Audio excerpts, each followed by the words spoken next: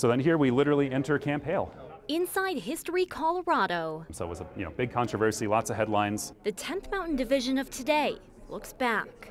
He was the designated marksman for his company. At the original division, the soldiers on skis who came before. It's pretty amazing to be here to see the history of our division. And so I think even those familiar with the 10th Mountain story will have a lot more to learn here. Chris Juergens with History Colorado says the 10th Mountain Division was created 80 years ago as the Army's first winter warfare division.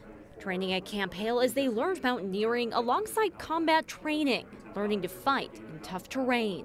And so they kind of collected all the most experienced skiers and climbers they could and kind of figured out how to do it. Before being sent out to fight the Nazi German army in the mountains of Italy, vital to the Allied victory in Europe. Very critical.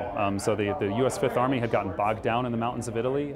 They had tried to assault Mount Belvedere 3 separate times in the fall of 1944 and failed each time.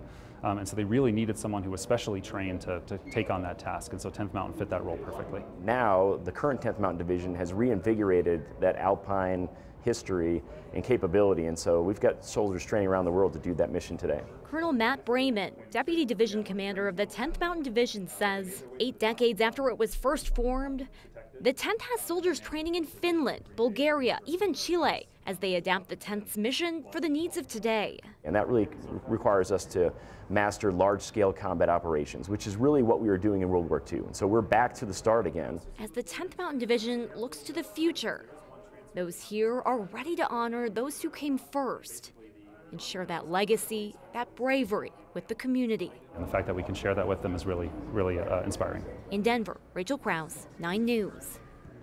And tonight, History Colorado is hosting a 1940s themed opening night as they launch this new exhibit dedicated to the 10th Mountain Division.